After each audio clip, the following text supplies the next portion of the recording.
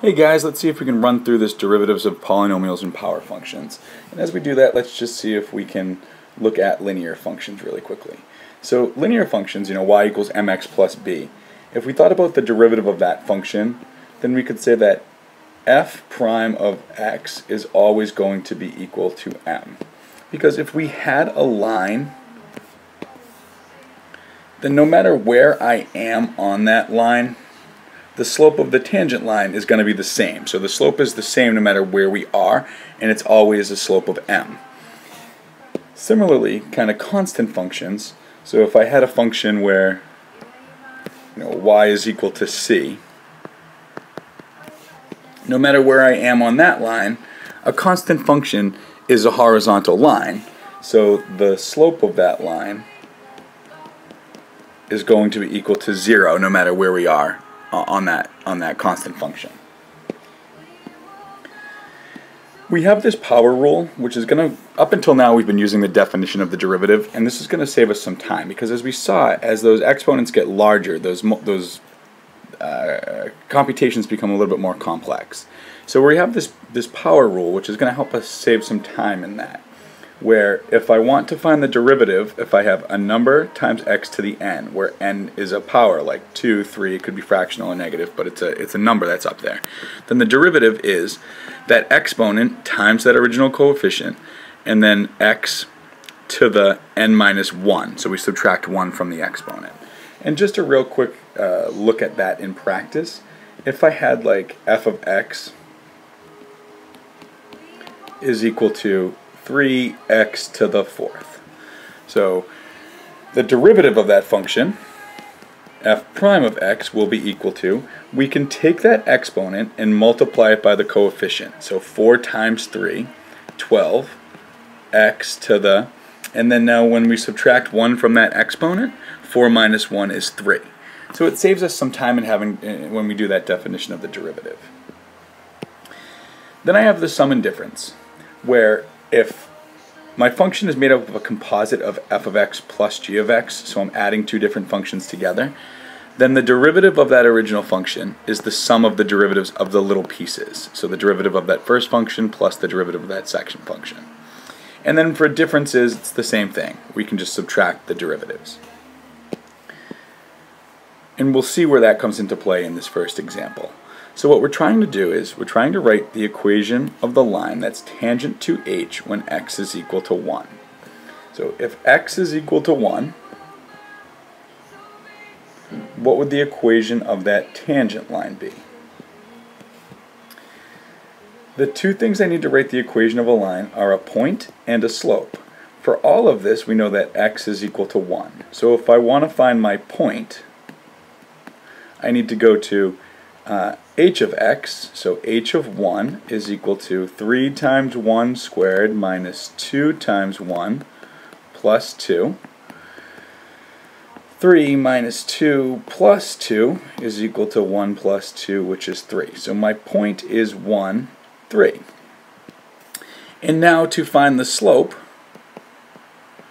we need to know what is the derivative. So what is the derivative of h of x? And that's where those kind of sum and differences come into play. So I'm going to look at all of these pieces individually.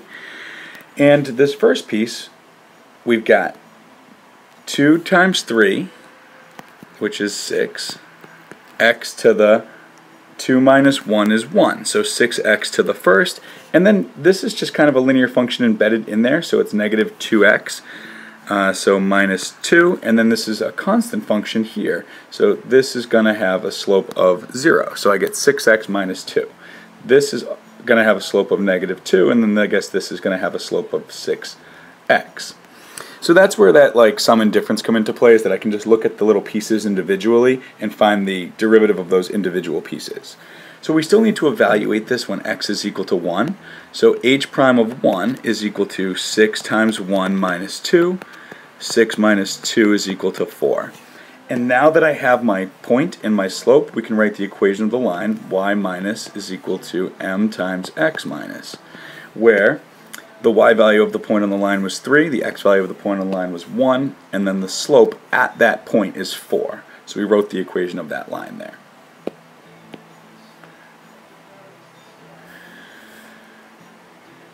We're going to have to deal with some fractional and negative exponents, and these next examples deal with all of that.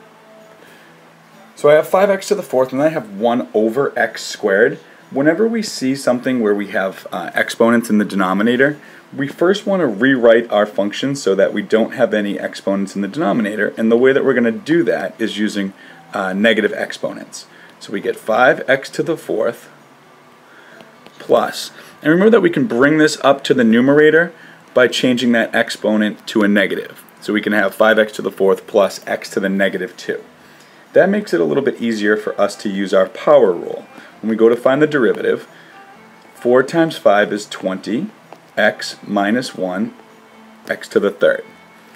And now we can use the power rule here too, that we've taken it out of the denominator. So we have minus 2x, because if we thought about that as being a 1, negative 2, and then subtract 1, we get to the negative 3.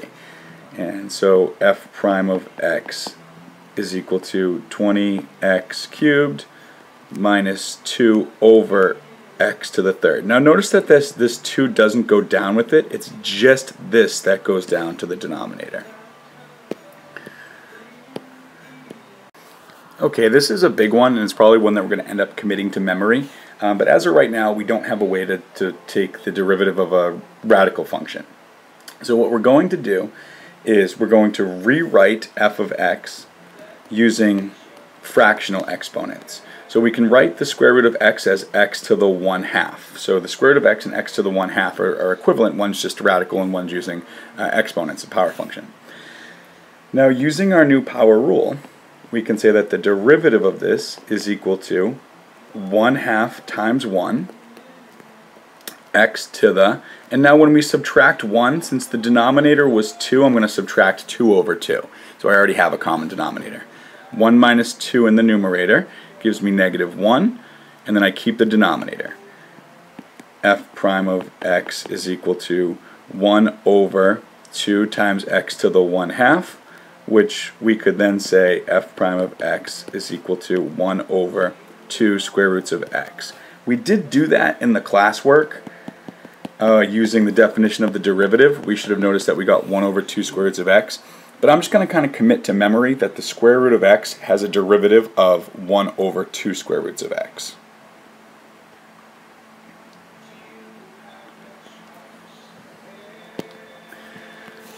Alright, f of x equals, we're going to bring this up. So we have negative 2x to the negative 3 plus 3x to the 1/2, which we know how to find this using the power rule, so we're going to multiply. Negative 2 times negative 3 is a positive 6. When I subtract 1 from that exponent, x to the negative 4, plus, I'm going to just kind of commit that to memory, that the square root of x has a derivative of 1 over 2 square roots of x. So this is going to be 3 over 2 square roots of x. And if we really wanted to clean it up, we could say f prime of x is equal to 6 over x to the fourth plus 3 over 2 square roots of x. So by just knowing that one, it makes our lives a little bit easier when we go to find the derivative of the square root of x.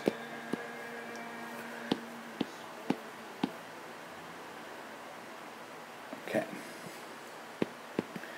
Unfortunately, we don't know how to find the derivative of anything being multiplied together yet, so we're going to have to think of this as 2 plus x, 2, that's a plus, x to the 1/2, and we're going to have to distribute this through. So we're going to have to rewrite f of x in this case as 2x to the 3/2 plus x to the, so if I had x to the 3/2 and I'm multiplying it by x to the 1/2, remember when we multiply powers of the same base, we add the exponents together. So I get x to the 3/2 plus 1/2, which is equal to 4 over 2, or 2. So the derivative of this, f prime of x, is going to be equal to 3/2 times 2 is 3, x to the, let's subtract 2 over 2. I'm really subtracting 1, but my denominator is 2. X to the 1/2 plus 2x to the first, because 2 times 1 and then minus 1. So f prime of x is equal to 3 square roots of x plus 2. We also don't know how to find the derivative of anything involving quotients yet, so products and quotients we don't know how to do quite yet. We have to break this up into individual pieces. So I'm going to look at this as a piece, and when I divide powers of the same base, we subtract exponents. So f of x is equal to 2 minus 4 is x to the negative 2. And then plus 1 minus 4, x to the negative 3. So I'm subtracting those exponents. And then I also have this last piece here, x to the negative 4. So 1 over x to the 4th we're going to rewrite as x to the negative 4.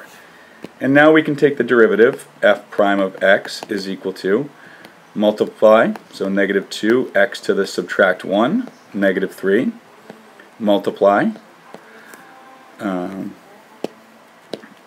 so negative 3 times 1 is negative 3, x to the subtract 1, negative 4, multiply, negative 1 times negative 4 is plus 4, x to the negative 5 when we subtract 1 from the exponent. I'm not going to bother rewriting that as fractions. Just save some time here. Alright, and then kind of wrapping all of this up. Oh goodness. Write the equation of the line tangent to g at x is equal to 4. So when x is equal to 4, we're at this point right here, and we're going to try and write the equation of that line that's tangent to it. So again, the two things that we need to write the equation of a line are a point and a slope. So g of 4 is equal to 2 times 4 to the 3/2. When I evaluate fractional exponents, this is the power and this is the root. So the square root of 4 is 2, and then raise that to the third is 8. So g of 4 is equal to 2 times 8, which is 16. And we can see from the picture of the graph that it should be 16. So again, the square root of 4, which is that guy, is 2, and then 2 to the third is 8. And multiply that by 2 for 16. And we also need the slope. So the slope, g prime of x is equal to, we're going to use our new power rule.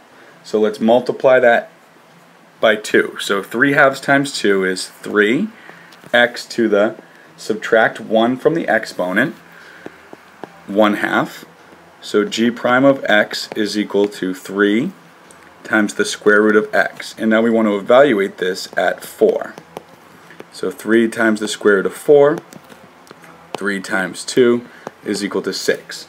And we can write the equation of our line, y minus is equal to m times x minus, where the y value of the point is 16, the x value of the point is 4, and the slope at that point is 6.